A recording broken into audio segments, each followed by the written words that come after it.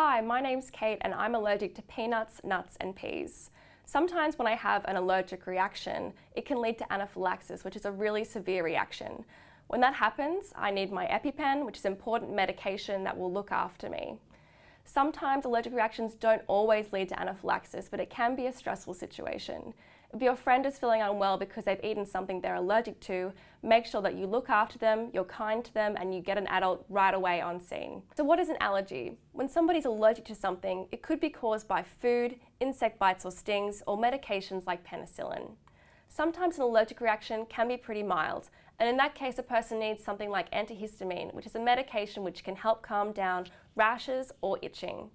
In other cases, allergic reactions can actually be very serious, and in those situations you need to get adult help immediately as well as medication. When someone's experiencing anaphylaxis, they need medication through an EpiPen. An EpiPen helps get medication into the body very quickly.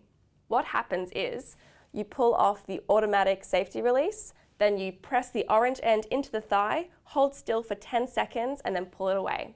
Just remember, blue to the sky, orange to the thigh.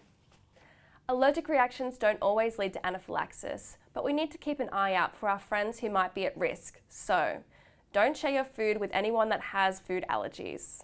We all need to take food allergies seriously. Don't trick anyone into eating food they might be allergic to, and don't tease them because they can't have someone's birthday cake. Know what your friends are allergic to. Just ask them.